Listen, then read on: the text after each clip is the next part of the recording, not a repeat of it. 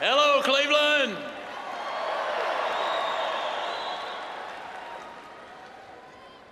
You know, back in 2006,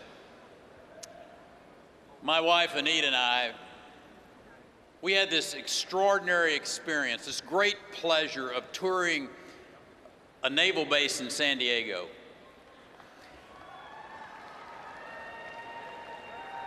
Our guide that day just happened to be this big old tall drink of water Navy SEAL who was recovering from combat-related injuries.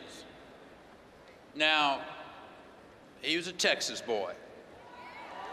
He was pretty plain-spoken and respectful, and his love for America came through loud and clear. As we departed that day, I just told him, kind of in passing, if you're ever in Austin, come by and see us. Now, you know, some people might say that that meeting was just blind chance or a twist of fate. I'll tell you, it was by the grace of God. And he and I kept in touch over the course of the months through a tour that he had in Iraq and in his return to Texas. And darned if he didn't just show up on our doorstep at the governor's mansion, unannounced, with nowhere else to go. We welcomed him into our home. We helped him get the care that he needed. And today, he's like a second son. Now, many of you know the battles he fought in Afghanistan, but too few of you know the battles that he and thousands of veterans just like him face when they come home. Tonight, our commitment is this: making America great again starts by taking care of our veterans.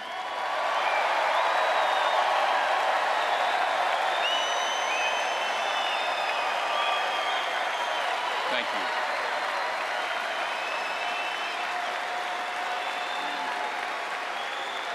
you. Ladies and gentlemen, please welcome an American hero, the lone survivor, Marcus Luttrell.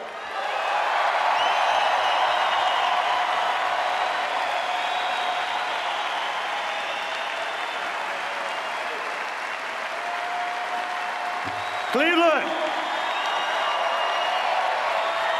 Yeah. Y'all know I love you. I love coming down here. Thank you. Thank you.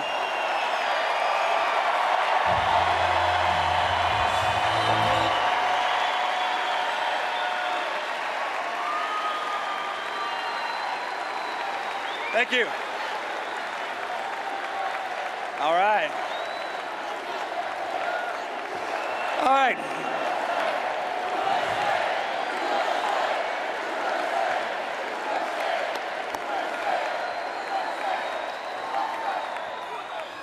All right.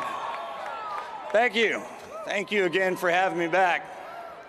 For those of you I've stood before in the past, it's a pleasure to do so again. For those of you I haven't stood in front of, thank you for the privilege to do that.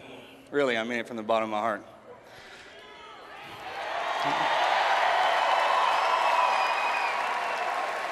I was fortunate enough in life to be born from a patriotic family. It taught me to love this country and the people who make her up unconditionally, to die for any woman and to fight beside any man without hesitation or hopes of individual achievement. That's the way I was raised, and that's the way I still walk my life. For generations, the men and women in my family have served this country proudly, both at home and abroad. My father served in Vietnam, and although he was shamed out of his uniform, it only solidified his resolve to raise his boys, me and my twin brother, to be patriotic and love this country and its people more than we loved ourselves.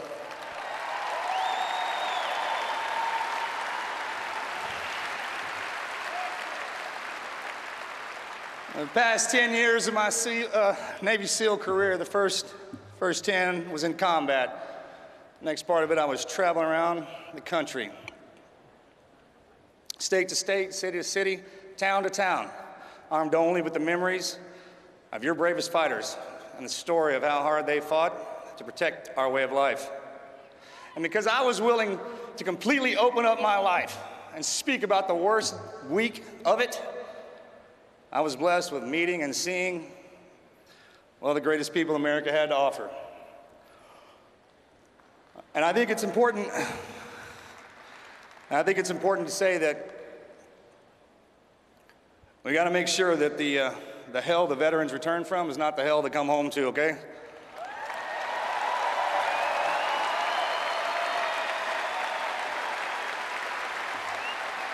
That's what was promised, and that's what's deserved, period. It also speaks volume about my generation, and I love my generation, Generation X, the X-Men. It was an honor to fight alongside all of you. That even when the system doesn't take care of our boys, the citizens step up, start foundations and programs to help the wounded and the families of the fallen. So from the bottom of my heart, and literally, please know that I end every day on my knees thanking God for y'all and what you do and how you covet my generation of veterans coming home.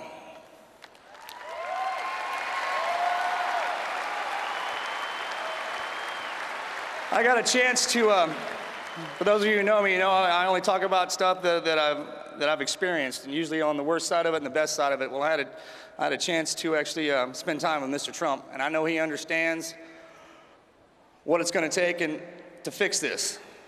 And the only way we're going to keep America safe is to have an elite military, all right?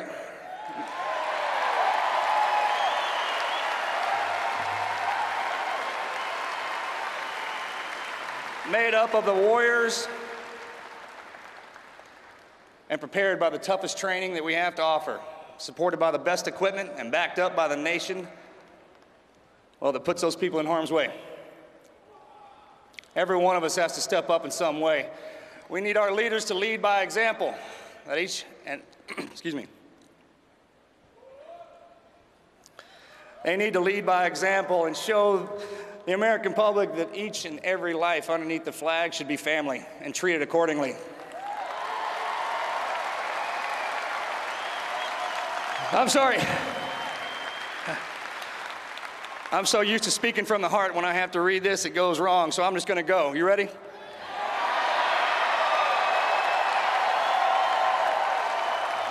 Not only do the leaders have to step up and support us, but the family, those of us in here, we're all family. We step up and we back them up too. Not only that, we hold them accountable for every position and office that they hold. Either way, look, either way, the only way we survive this is together, not apart. In order for any life to matter, we all have to matter. You understand?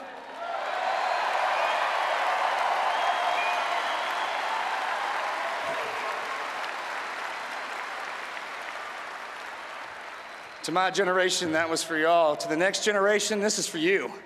Your war is here. You don't have to go searching for it. Your people are afraid. I stand among you walking. I was allowed to walk with giants, all right? And now we're looking for the next generation of giants. Who among you will love something more than you love yourself, all right? Who among you are going to step up and take the fight to the enemy? Because it's here.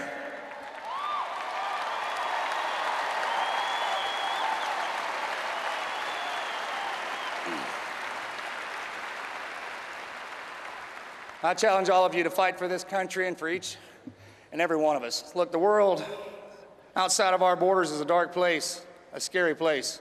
America is the light, and her people are the goodness that grows from that. She'll always be worth fighting for, and it was my greatest honor to fight for her every day of my adult life, all right? And I just wanted to come up here and thank each and every one of you from the bottom of my heart for allowing me to serve you for 20 years.